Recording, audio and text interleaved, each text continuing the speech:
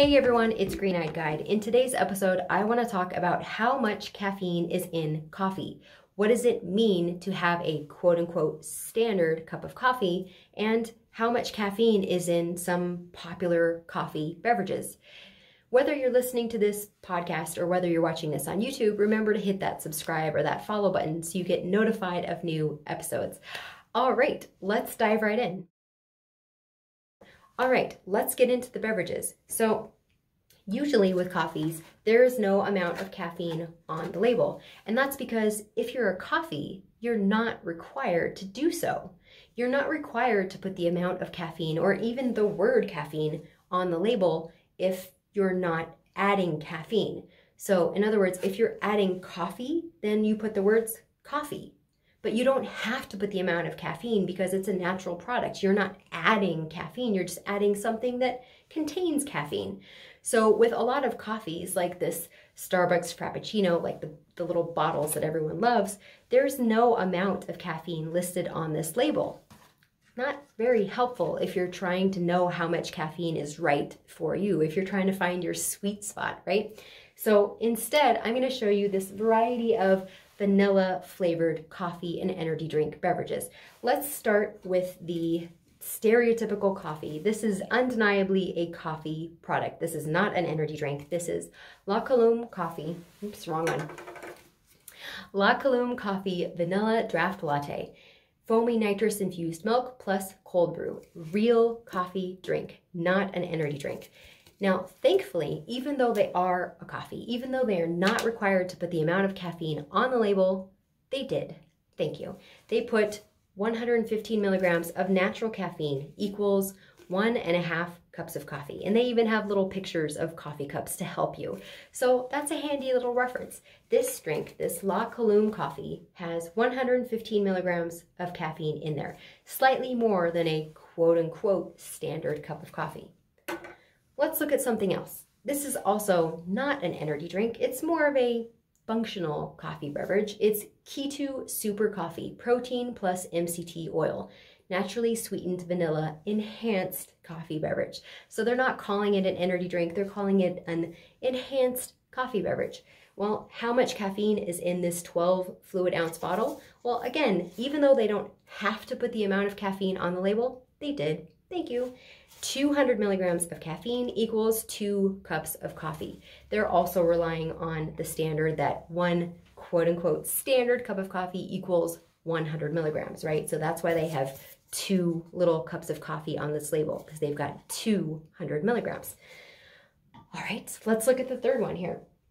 Again, a coffee company, Starbucks is the most recognized coffee company, but this is technically an energy drink, and they even have energy coffee beverage on the bottom. Now, it's technically an energy drink because even though their first ingredient is brewed coffee, they've added guarana, B vitamins, and ginseng, and by doing that, they become, by definition, an energy drink. So they also have the amount of caffeine right here on the label, 225 milligrams of caffeine. So that's a little more than 2 quote-unquote standard cups of coffee, and this is a 15 fluid ounce can. So thank you for putting that right on the label. That helps. That's still close to the quote-unquote standard cup of coffee, right?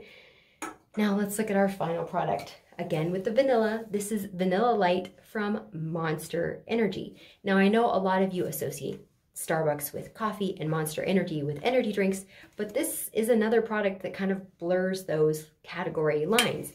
Monster's first ingredient here is brewed coffee, just like the Starbucks. And just like the Starbucks, they've added guarana and B vitamins. And just like the Starbucks, they have 200 milligrams of caffeine.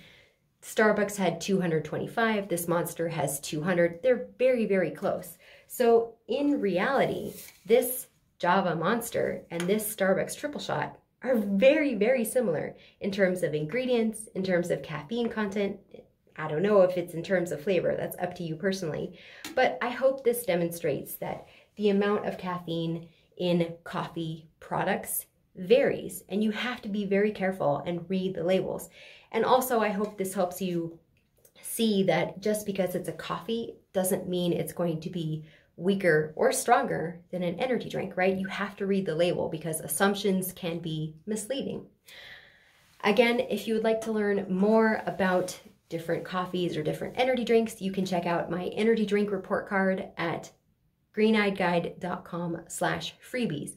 I also have a brand new free course called, quote unquote, Can I Drink This Every Day?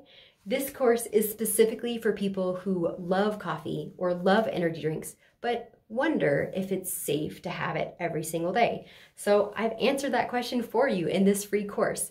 In this free course, you'll learn how to read a label, whether it's a coffee or a tea or an energy drink. I have like a video tutorial that shows you step by step what I look at when I'm reading a label.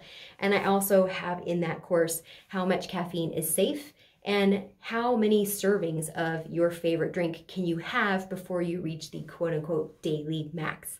So you can find all those resources at greeneyedguide.teachable.com.